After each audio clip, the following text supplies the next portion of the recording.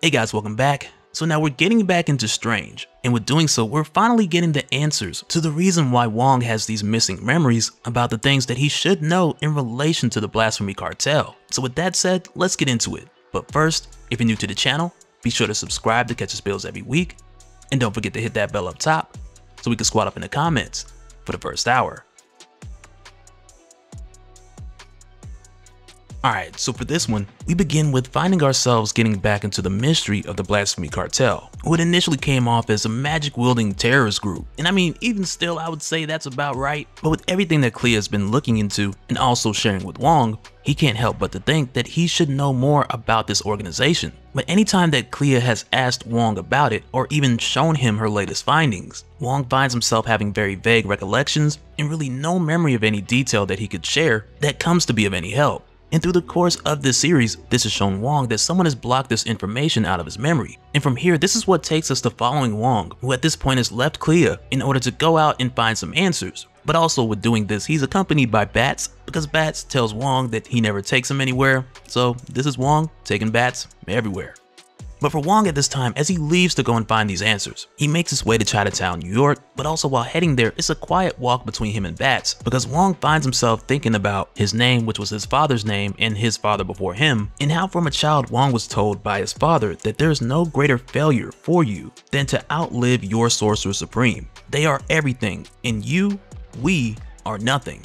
And really, the reason why Wong is thinking about all of this, for starters, it's obvious because Dr. Stephen Strange is dead. But in addition to this, Wong finds himself out here looking for answers because he doesn't want the same fate to meet Clea Strange, who now is the current Sorcerer Supreme of Earth. So now he has to find these answers and let nothing get in his way. But while Wong is out, we find him making his way to the bar with no doors.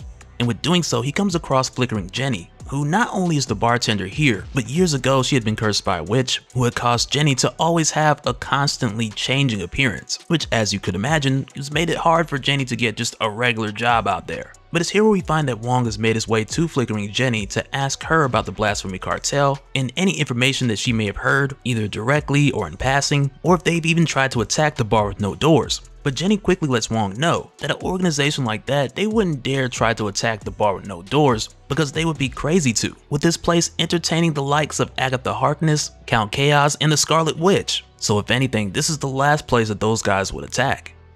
So for Wong, after this, he then reaches out to Black Widow, who tells him to meet her alone. So Wong is then like, okay, sure. But then he's like, oh, I got Bats with me. But Romanoff really doesn't mind, because lucky for Wong, she's a dog person. But with Wong asking Black Widow to meet with him, he reached out to her because Wong thinks that if no one else, Widow is the one person who knows everything about modern military and espionage operations. But unfortunately, from Wong's description, Widow's not able to identify who the Blasphemy Cartel is, but instead she's only really able to tell him who they're not, which of course isn't too helpful because this still has Wong looking for a needle in a haystack as far as identifying who these guys are and who's in their corner. But with him sharing with Widow what he does know, as far as the Blasphemy Cartel making moves for control in the occult underground, Widow lets him know that it makes sense, with these guys going after a group of people who are ungoverned or more or less undergoverned, that it makes sense that the Blasphemy Cartel is going to bring war to these competitive control areas. And since these people don't have a specific leader or government, of course they're going to look to the Sorcerer Supreme. But with Widow leaving, she more or less just lets Wong know that he's got to find where these people are. Because with the Sorcerer Supreme being thrown into this war, him and Clea are in a bad position with the Blasphemy Cartel knowing their address, while Wong and Clea no longer know any of theirs.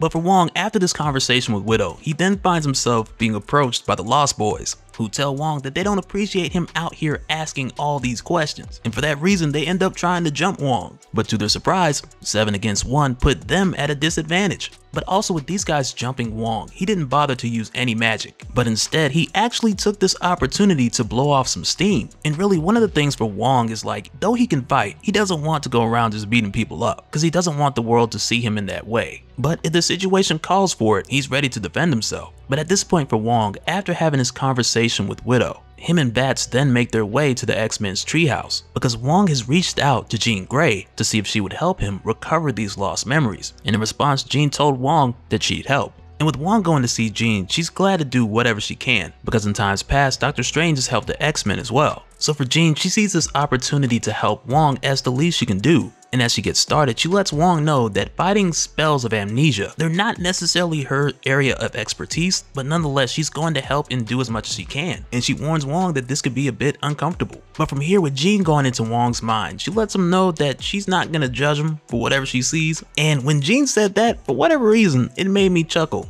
while reading this issue. But with Jean going into Wong's mind, it made him think of his father, which we had seen Wong thinking about not too long ago, as far as Wong's father instilling in him the duties that he would have in servitude to the Sorcerer Supreme. But in addition to that, Jean sees a number of Wong's other memories, like him initially meeting Dr. Strange, as well as a younger Wong in training, and Jean lets Wong know that his memories are extremely turbulent, but nonetheless she digs deeper in order to find what's being hidden. Which again for Wong is a very painful process, but nonetheless he tells Jean to keep going because Wong sees even this grueling and painful moment, or better yet the process of recovery in this moment and the pain that he's enduring to find these memories, as a moment of him facing his demons, but also an opportunity for him to serve the Sorcerer Supreme, because again with him doing this, ultimately it's for the protection of Clea.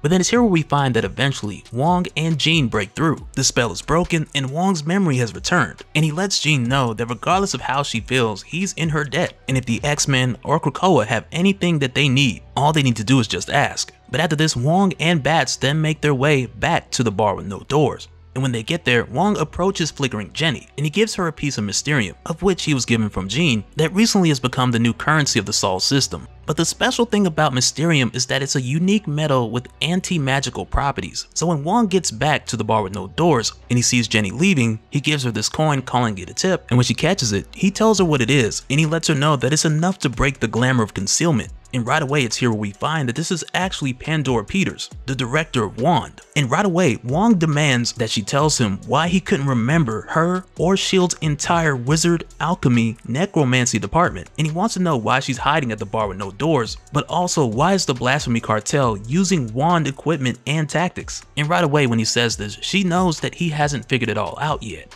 Because much like how after the Soviet Union had fell and the KGB became gangsters, the same thing happened with S.H.I.E.L.D. fell, because the Blasphemy Cartel, they are W.A.N.D. and they want director Pandora Peters dead too. And man, it's crazy, because as if S.W.O.R.D and S.H.I.E.L.D. didn't have enough of a crazy history, now we find that W.A.N.D. has become the Blasphemy Cartel. And so now real quick, I'm gonna give a special shout out to all the patrons. Thank you guys for all of your support. And for anyone who's new here who wants more information on how to support the channel, I got a link below so we can go to patreon.com/dopespill. But that'll do it for this one, guys. Let me know your thoughts down in the comments below, and we'll do it again on the next one. Alright, later.